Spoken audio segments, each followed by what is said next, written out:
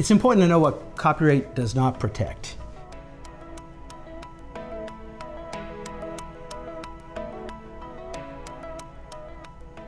Copyright does not protect titles, short phrases, the name of a company, the name of a performing group. It really does not protect a groove or a vibe or a feel. It does not protect the style of a music. And again, if you study the copyright law carefully and you read it carefully, which very few people do for good reason, it's about 140,000 words. And if you're looking to learn about music, like what the copyright law protects with respect to music, you'll find very little in there.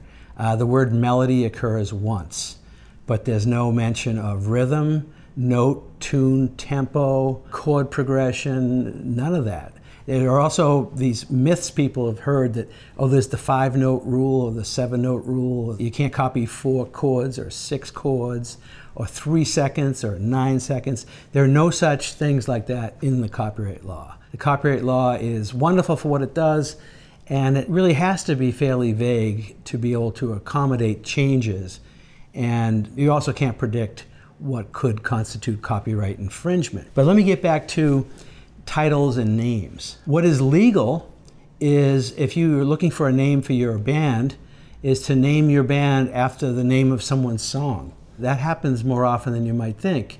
There's a famous artist you know named Lady Gaga. She heard a song by Queen called Radio Gaga and said, from now on, I'm Lady Gaga.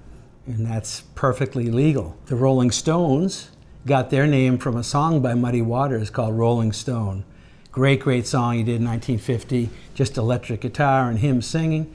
It also became the name of a magazine. The magazine Rolling Stone named the magazine after the Muddy Waters song. And the group Radiohead. Radiohead got their name from a Talking Heads song called Radiohead. In the film True Stories, you'll see that being performed, and it inspired them to come up with that name. It's a common and legal thing to do, to name yourself or your band after a movie. Examples of where that took place, the group Fine Young Cannibals named themselves after a film called All the Fine Cannibals. Wu-Tang Clan named themselves after a film, Shaolin and Wu-Tang.